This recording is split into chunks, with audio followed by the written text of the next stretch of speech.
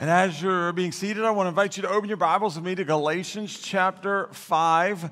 We have made it to the ninth and final juicy fruit of the Spirit this morning. Galatians 5, God has been teaching us about the fruit of the Spirit He is producing in us as we walk by the Spirit and not the flesh. And so I want us to look real quick, Galatians chapter 5, verses 16 and 17. Paul kind of introduced us to this teaching on the fruit of the Spirit. He said in verse 16, I say then, walk by the Spirit, and you will certainly not carry out the desire of the flesh. For the flesh desires what is against the Spirit, and the Spirit desires what is against the flesh. These are opposed to each other, so that you don't do what you want. Before God saved us by His grace through our faith in Christ Jesus, we were spiritually dead in our sins. We were separated from God by our sin against God, and we had no way of getting rid of our sin and getting to God on our own. We walked by the flesh. We were in charge of us. We did what we wanted, when we wanted, the way we wanted. We were a mess, and we made a mess of our lives and relationships. Paul's list of the works of the flesh, we see beginning in verse 19, confirms this reality. When God saved us, He placed His Holy Spirit in us. The Holy Spirit is our helper. He convicts us of our sin. He guides our steps. He encourages our faith. He teaches us God's word. He empowers us to follow God, not our flesh. As Paul said, when we walk by the Spirit, as we walk by the Spirit on a day-by-day basis, we will not carry out the desire of our flesh.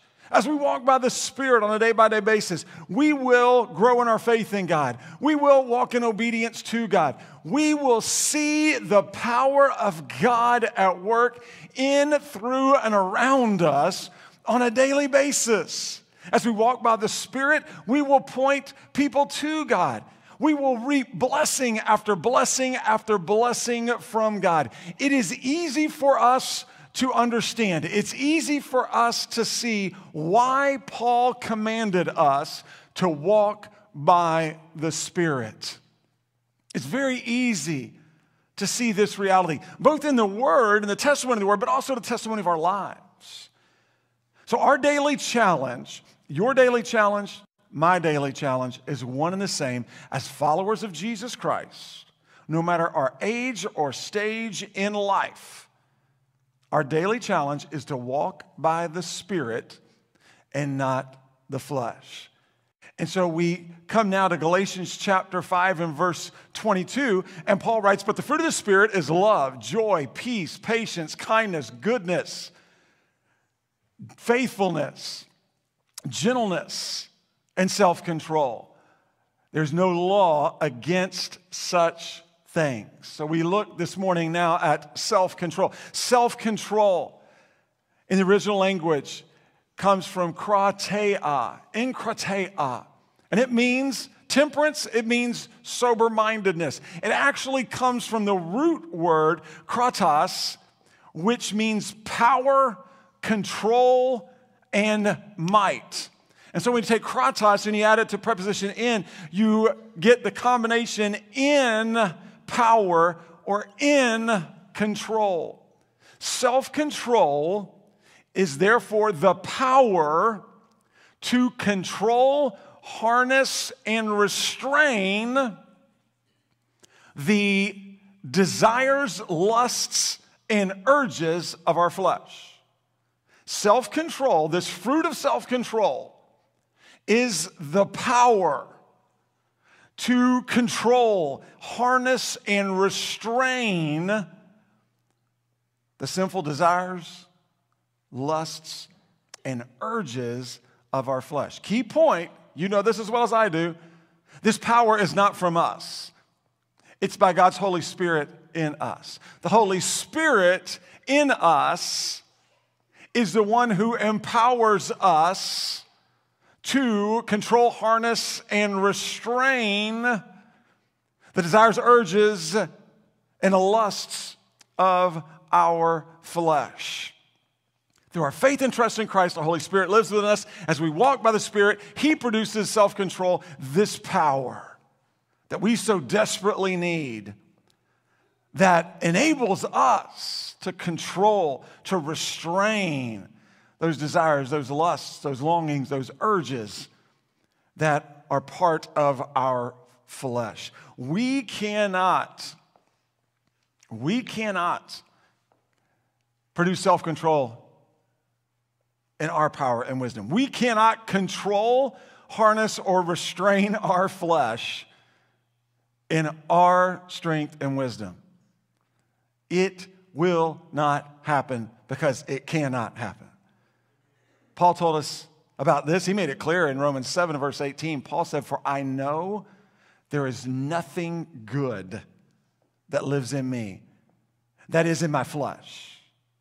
For the desire to do what is good is with me, but there is no ability to do it." Now that's what I call an honest and accurate assessment. You want honesty? You want the real truth from God's word? There it is. There's nothing good that lives in me, that is in my flesh. I know. I have the desire to do what is good. It's with me. But I have no ability to do it. We cannot control our flesh in our power and wisdom. It reminds me of the story of this salesman who was eager. He was in the final processes of trying to win this massive bid for his company. He was meeting with this manager, the engineering firm, that they were placing this bid before the competition had come down to 2 companies, and this salesman was super eager, and he was in the office meeting with the manager of this engineering firm that was going to make a decision as to whether they went with his company or a competitor company. And so he was there meeting with this manager to present his company's final bid. And as he was in the meeting, the meeting was stopped because the manager had to leave the office for a few moments. And so as the manager left the office, this eager salesman was sitting there, and he happened to look up on the manager's desk, and he noticed on the manager's desk was the competitor, the other firm, the competitor's bid was sitting on the manager's desk right there. And he kind of looked from where he was sitting to see if he could see the bid, the final bid at the bottom of the page, but he couldn't read it because there was a large can that was sitting on the desk of the manager that was actually sitting on the bid, and it was covering that part of the bid which revealed their bottom line, their offer for this massive deal. And so he sat there and looked at the door. No one was coming. The manager hadn't come back, and so temptation was too great. He couldn't control himself. And so he leaned up and he lifted the can to see what the other competitor's bid was. And as he did, his heart sank as horrifyingly he watched hundreds and hundreds and hundreds of BBs spill out all over the desk and onto the floor that was in the bottomless can that he had lifted up. We have no ability to produce self-control in our wisdom and our strength. We exercise self-control as we walk by the Spirit. So real quick, the sermon in a sentence, real quick, if you want to jot this down. We are self-controlled only as we are Spirit-controlled. We are self-controlled only as we are Spirit-controlled. The fruit of self-control is supernatural. It's not from us, it's from God, and it's in us, for us, and through us by faith in Jesus. We are self-controlled only as we are Spirit-controlled day by day. Now, quick other note, background, it's the tie that will tie us a little bit to what Paul was dealing with, to what we're dealing with today, because there's not much you'll notice here in just a moment that's changed. In Paul's day, Paul lived in a sex-crazed and sex-focused world. And many of the believers in the churches where Paul ministered, where the churches he planted, many of the churches that he wrote these letters to, in particular, the letter we're studying now, and other letters in the New Testament, where he sent these letters, where he went on his travels to teach and to encourage and to disciple these believers. Many of the believers in these local churches that we read about in the New Testament were saved out of this type of lifestyle. And so much of what is written, especially in the New Testament, and a lot of times where Paul focused his attention when he talked about the fruit of self-control, it was focused specifically on the area of sexuality. And controlling the fruit of self-control helps us to control those desires, lusts, longings, and urges of the flesh as it relates to sexuality. Now, as you know, not much has changed from Paul's day to our day. We live in a sex-crazed, sex-focused, sex-confused culture today. So certainly the fruit of self-control helps us as it relates to our sexuality. But the fruit of self-control also helps us as it relates to every area of our life. Our sexuality, our appetite for food and drink, our pursuit of money, our pursuit of power, our pursuit of pleasure, our pursuit of people's praise.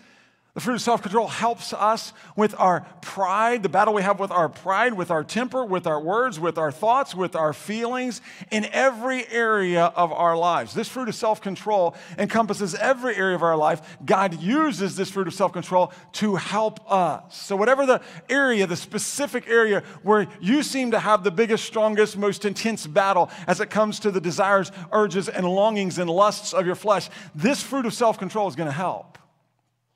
It will help you to control and to harness and to restrain those desires and those urges as it relates to that particular area that maybe you struggle with more than others, but it'll certainly relate to all kinds of different areas that are a struggle and temptation for us as we seek to walk by the Spirit, not the flesh, as followers of Jesus Christ. Solomon talked about this in Proverbs 25 and verse 28. Solomon said, a person who does not control his temper is unwise. And it's like a city whose wall is broken down. The person who doesn't control his temper is like a city whose wall is broken down. What does that mean? It means this: without self-control, we are vulnerable. Walls were put up around cities to protect the cities from invaders. And when a wall was broken down, the city was vulnerable to outside attack. And so like a person who doesn't control their temper is like a city whose wall is broken down. That means for us as followers of Jesus Christ, without this fruit of self-control, we're vulnerable. We're wide open to the attacks of our enemy. His lies, accusations, temptations that are designed to discourage us, to divide us, and ultimately to devour us. And so we can rejoice today that God produces His fruit of self-control in us. And I think we can all agree we desperately need this fruit active in our lives as we walk by the Spirit. So let's look at a couple of points about this fruit, and then we'll look at applying it in our lives today and this week. First point, as we've seen in many of these fruit of the Spirit study through our study, is Jesus perfectly displayed self-control. In His earthly ministry, Jesus was the perfect model and example of each fruit of the Spirit. With each fruit of the Spirit, Jesus was the incarnation of God in the flesh. He was the perfect example. He perfectly displayed each fruit of the Spirit, and He perfectly displayed in His earthly ministry the fruit of self-control. As you think about it, Jesus demonstrated self-control as He communicated and dealt with the temptation from Satan in the wilderness after He had fasted for 40 days and 40 nights, and He resisted those temptations. Jesus demonstrated self-control in His communication with the Jewish religious leaders, rabbis, and Pharisees who constantly opposed Him, ridiculed Him, and argued with Him. Jesus demonstrated self-control with His disciples and followers as He taught them that He was the promised Messiah who the Old Testament spoke of, who was to come. He was the Son of God, God the Son. Jesus demonstrated self-control with His disciples and followers as they deserted and denied Him as He went to the cross to pay the price for their sins and our sins. Jesus demonstrated self-control with those who falsely accused him, beat him, ridiculed him, and spit on him. Jesus demonstrated self-control as he took our place on the cross and paid our price for sins by sacrificing his very life for us on the cross of Calvary. Jesus perfectly displayed and demonstrated this fruit of self-control. And he is our example, our model to follow. As followers of Christ, we're to walk as Jesus walked. So we walk as Jesus walked. We demonstrate this fruit of self-control as we walk by the Spirit. So any point in time, if you want an example, if you want to see a good model of self-control, look to the Word, look to the Gospels, look to Jesus Christ, and you'll see this fruit, as well as the others, on perfect display in and through his earthly life and ministry. The second point then is we know God wants self-control through us. This is obvious. God wants self-control through us. Self-control is a fruit of the Spirit God produces in us as we walk by the Spirit, not the flesh. Please understand and remember this point. We've been talking about it. And it's very simple. We don't display the fruit of the Spirit without a fight. We don't display the fruit of the Spirit without a fight. Our flesh and the Holy Spirit are in a battle, a spiritual tug of war in us for control of us. We know this. That's what Paul was talking about in Galatians Chapter 5 and verse 16 and 17. There's a spiritual tug of war going on within each of us as followers of Jesus Christ on a day-by-day basis. And that tug of war is the enemy's trying to get us to walk in the flesh, and the Spirit is leading us and drawing us to walk his way. And there's this tug of war that's going on. Peter understood this as well as Paul. And Peter said in 1 Peter 2 and verse 11, "Dear friends, I urge you as strangers and exiles to abstain from the sinful desires that wage war against the soul." Peter said, man, there's a war going on in each one of us. So abstain from those desires, those sinful desires of the flesh. Abstain. Because they are desires that are going to lead you against the Spirit. They're working against the Spirit. They're in opposition to the Spirit. That's exactly what Paul was talking about here in Galatians chapter 5. Peter told us in his first letter, in 1 Peter, you'll notice in chapter 1, in chapter 4, and in chapter 5. 3 different occasions, Peter called on us to be sober-minded, which that can also be translated self-controlled. And so over and over again, Peter reminded us of this need for self-control. Paul shared this with us. There's great agreement throughout the New Testament, throughout the Word of God.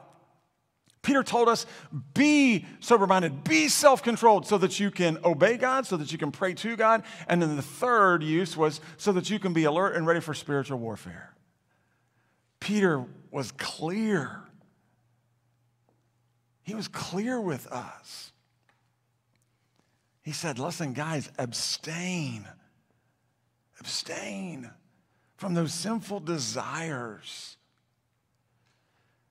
that rage inside. So the fruit of self-control is the power from God, his Holy Spirit in us, that enables us to abstain from those sinful desires. It enables us to restrain the desires, lusts of our flesh. Why? So that God's work can continue in and through us. There's a restraining and there's also a freeing, and we're going to talk more about the freeing aspect of self-control in a few moments. And so we see these key points. God wants self-control through you and through me. Now, I think it's quite humorous at points. I think it's also obviously God's divine timing that we're getting ready to go into Christmas, and he's teaching us about self-control. So take that message however you see fit. There is a purpose for us to be here as we head into Christmas and spending time with family and all that's going to happen. Self-control is a must for us. Let's look at 2 relatives of self-control that we see in the scriptures that help us to apply this fruit in our lives. One is from Peter and one is from Paul. These guys agree again, and so we'll look at one from Peter, one from Paul. The first is from Peter, and that is knowledge. Peter emphasized the importance of knowledge as it related to self-control. In 2 Peter chapter 1, Peter said in verse 2, "May grace and peace be multiplied to you through the knowledge," say that with me out loud, "through the knowledge of God and of Jesus our Lord." Grace, peace, and all God's blessings are multiplied to us as we increase our knowledge of God and His Word. This means our blessings, our spiritual growth, the fruit of the Spirit increases in us as our knowledge of God increases. Quick reminder, we know God because God chose to reveal Himself to us in His creation, in His Word, and in His Son, our Savior, Jesus Christ. And so Peter here at the beginning of 2 Peter chapter 1, he's telling us about all these blessings that increase as our knowledge of God increases. This is what Peter said in verses 3 and 4, summarizing as we get to verse 5. He said that through our knowledge of God and the divine power that we have from God, we have everything we need to live for God. From our knowledge of God and the divine power that we have from God at work in us, we have everything we need, the knowledge and the power, the will and to work. We have everything we need to live for God. And he continued in verse 5, and I want you to see the connection here. He said, "For this very reason," since we have everything we need to live for God, "make every effort to supplement your faith with goodness, goodness with knowledge, knowledge with self-control." Say that with me out loud. Knowledge with self-control. Self-control with endurance, endurance with godliness, godliness with brotherly affection, and brotherly affection with love. Peter connected knowledge with self-control. Self-control grows in us as our knowledge of God and His Word increases. As our knowledge of God and His Word increases, our understanding of the fruit of the Spirit increases. And therefore, this fruit of self-control has more and more freedom in our lives to be displayed through our lives. Self-control helps us to walk in obedience to God. Self-control helps us to endure in our faith in God. Self-control helps us to restrain the desires of our flesh. And Peter here connected knowledge with self-control. And so we know the more time we spend with God and His Word, the better. Because as you've seen, I'm sure in your life, I know I've seen in my life, the more I know about God and His Word, the more I can joyfully display the fruit of self-control. The more that fruit of self-control will be displayed through me because I know that God's in control. He knows what He's doing. And therefore I can rest, I can trust, I can hold on to Him. I don't have to stress. I don't have to freak out. I don't have to take matters into my own hands. I don't have to fix everyone. I don't have to fix every situation. No. As my knowledge of God and His Word grows, I long to walk by the Spirit. As I walk by the Spirit produces His fruit in my life, in particular the fruit of self-control. And that fruit of self-control continues to grow as I spend time in the Word. And that fruit of self-control then helps me to restrain my flesh when something happens, when someone says something to me, when a circumstance happens, when I am tempted to stress or to freak out. No, that self-control grabs a hold and restrains because I'm reminded, no, not going to do that. God's got that. He's in control. All things work together for the good of those who love Him, who are called according to His purpose. There's no condemnation for me any longer because I'm in Christ Jesus. No one or nothing can separate me from the love that God has for me in Christ Jesus. God's going to meet all my needs according to His glorious riches in Christ Jesus. God will make all grace abound to me so that at all times in every way, having all that I need, I'll be able to abound in every good work. I'm good. God's in control. It means I can rest. God's in control. It means I can rejoice. God's in control. It means I can just watch to see how He works this out. God's in control, so that means I can wait. I can wait because His timing is perfect, because it's based on His will, which is best for us. And so this knowledge, Peter connected knowledge with self-control. Now, Paul, the second relative we see, Paul connected discipline with self-control. Paul went in a little bit different direction. Interesting. Paul, in his first letter to the believers at church in Corinth, used an athletic analogy, an athletic illustration, to explain his purpose and his calling, which was to bring glory to God by helping others come to know Jesus and grow in Jesus. And so he used this athletic analogy. The believers of the church in Corinth would have understood this analogy because sports, athletics was a huge part of the culture in Corinth. Corinth was a location for the Isthmian Games, which were held in between the Olympic Games every 2 years, the biennial games that would be held between the Olympic Games at this time. And so Paul here is using this illustration. 1 Corinthians chapter 9, Paul writes these words beginning in verse 24. Don't you know that the runners in a stadium all race, but only one receives the prize? Run in such a way as to win the prize. Now, everyone who competes exercises self-control in everything. They do it to receive a perishable crown, but we an imperishable crown. Paul here sets the analogy up. He says, hey, listen, all the runners in the race run to win the prize. And therefore, they all exercise self-control as they're preparing to run the race, as they're preparing to enter the competition. They all exercise self-control. It would be ignorant for an athlete not to exercise self-control. So therefore, they say no to everything and anything that would hinder them from performing at their best, at their peak in that particular race or competition. So they exercise self-control. They're saying no to the things they need to say no to, the foods they need to say no to, the activities they need to say no to, because they want to perform at their best. They don't want anything to hinder them in performing at their best. Why? Because they want to win the race. They're doing this because they're pursuing a perishable, Paul said, a perishable temporary crown.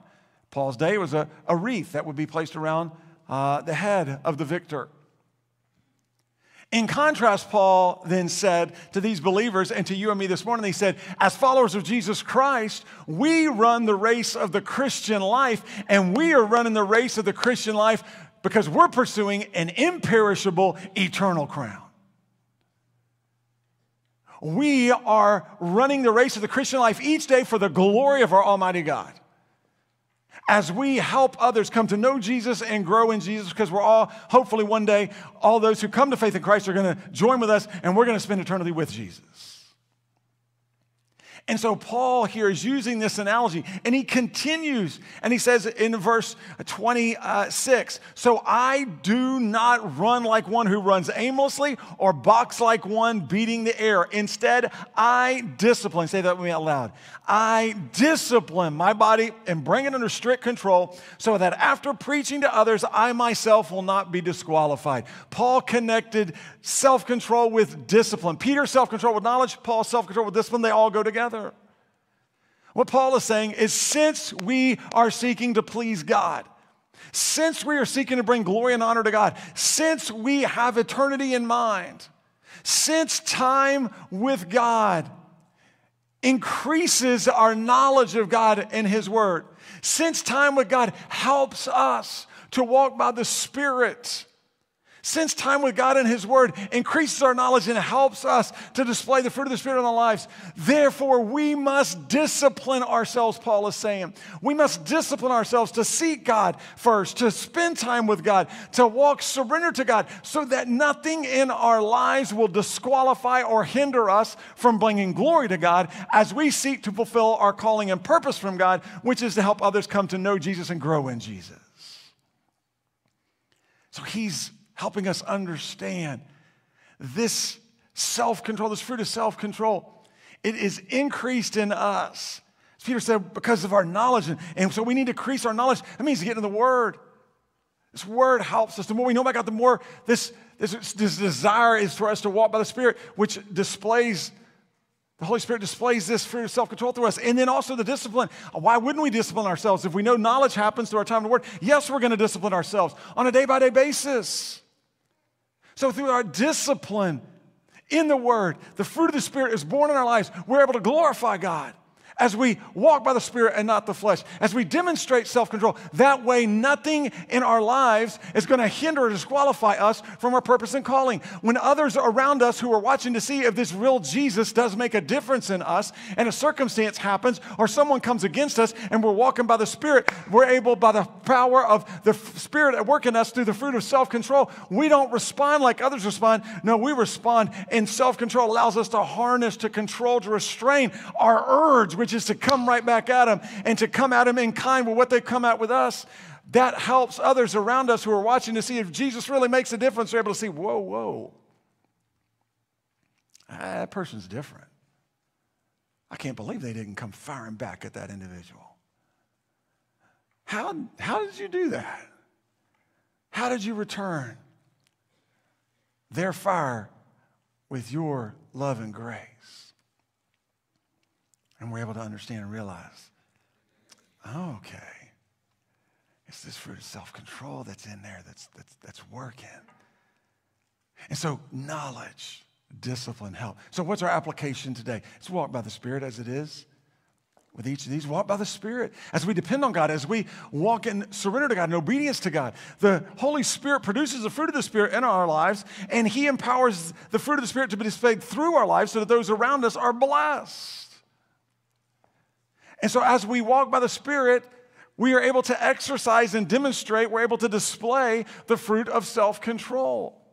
Now, as you, I'm sure, have already processed through your mind, through our time of study, through the juicy fruit of the Spirit, I'm sure you would agree, it makes perfect sense that God would inspire Paul to end this list of the fruit of the Spirit with this fruit of self-control. Makes perfect sense. As he's gone through all the other fruit of the Spirit, he comes to the end, and he ends it with self-control. Self-control is the power that we have in us by the Holy Spirit to control, harness, and restrain the desires, the lusts, the longings, the urges of our flesh. Self-control, the fruit of self-control, also, as it allows us to restrain those urges, it, at the very same point in time, frees us to demonstrate the other fruit of the Spirit to those around us through our words and our actions. The fruit of self-control restrains our flesh and frees us to speak and show love. God's agape love, His always giving and giving and giving love to those around us in our words and in our actions. The fruit of self-control restrains our flesh and frees us to show this love to those who are unloving towards us. The fruit of self-control restrains our flesh and frees us to be joyful at all times. The good times and the bad times, the challenges and the difficulties, when things are going our way, when things aren't going our way, when we like what's happening, when we don't like what's happening. Because, we are well aware that we are right with God in Christ Jesus. And so we can consider it great joy whenever we face trials, challenges, troubles, sufferings, trials, tribulations. Because we know God's at work in us. He's doing His work through us. The fruit of self-control restrains our flesh and frees us to live at peace and harmony with God through continually confessing our sins to Him and with those around us. As we seek to do our part to live at peace with those around us, the fruit of self-control restrains our flesh and it frees us to show patience to others who may be impatient with us. It frees us to be patient and to wait on God and to wait with God as He works in us, as He works in others, as He works around us, to allow His purposes to be fulfilled for us. The fruit of self-control restrains our flesh and frees us to be kind and caring to those around us in our words and actions. Whether they are kind and caring to us, it frees us to respond in a kind, caring way to them. The fruit of self-control restrains our flesh and frees us to show the fruit of goodness, to do the right thing at the right time for the right reason, because our God is a good God. Our God is a good, good Father, and we desire and long to show that fruit of goodness by His power at work in and through us. The fruit of the spirit of self-control restrains our flesh and frees us to show faithfulness, dependability, reliability, trustworthiness in all of our words and actions and our interactions with those around us. It frees us to be men and women of our word, reflecting on God's faithfulness to us and allowing that faithfulness to show through us. And the fruit of the spirit of self-control restrains our flesh and frees us to be gentle, tender, gracious, considerate of others. And our words and our actions helps us to be gentle in our tone, helps us to be gentle with our volume, helps us to be gentle in our responses to those around us. We are self-controlled only as we are spirit-controlled. And the Holy Spirit restrains us through this fruit of self-control, so at the same time frees us to be the hands and feet of Jesus to those He places around us. So once again, our challenge is the same. Walk by the Spirit. Walk by the Spirit. And as we've walked through this series, a few points that help us walk by the Spirit. Just a few points of application that we've seen in each one of the fruit that we have listed. The first is admit our weakness. We can't walk by the Spirit in our strength. We've made that clear through this study. The second is ask for God's forgiveness. We got to ask for His forgiveness. We got to make sure that we are continuing that sweet fellowship that we have with the Father, confessing our sins, knowing He's faithful and just to forgive us and cleanse us of all of our unrighteousness. A third application is just to depend on God. We got to depend on Him. That's what walking by the Spirit means. It literally means depending on God. Throwing ourselves completely upon Him.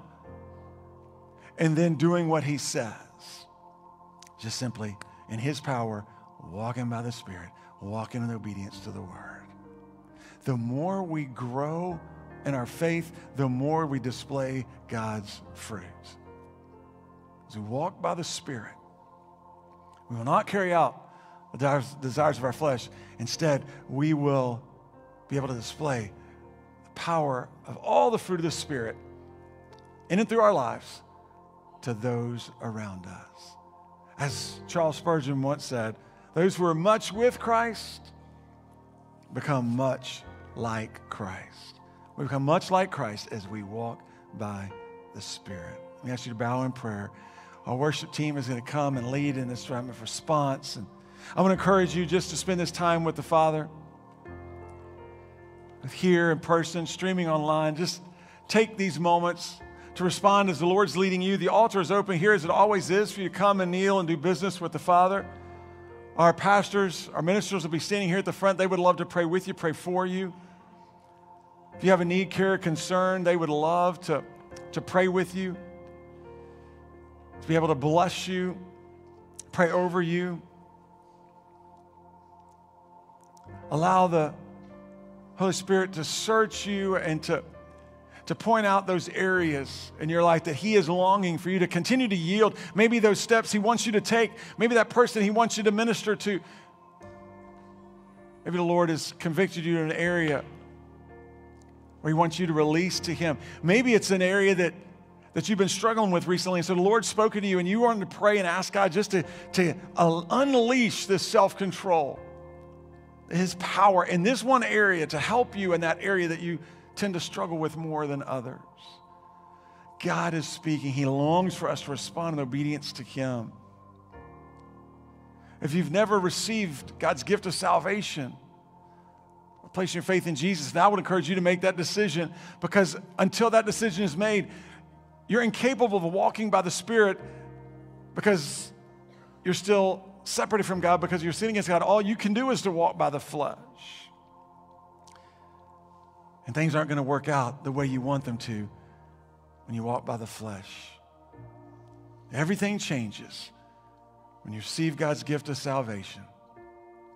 By your faith and trust in Jesus, He places the Holy Spirit in you, and then you begin to understand the reality of the Christian life, that Jesus does make a difference, that there is power, and that you can display this fruit in and through His power at work in your life. Our pastors, our ministers would love to introduce you to Jesus as well this morning. God is at work. Let's respond to Him. Let's stand in worship and obedience to Him.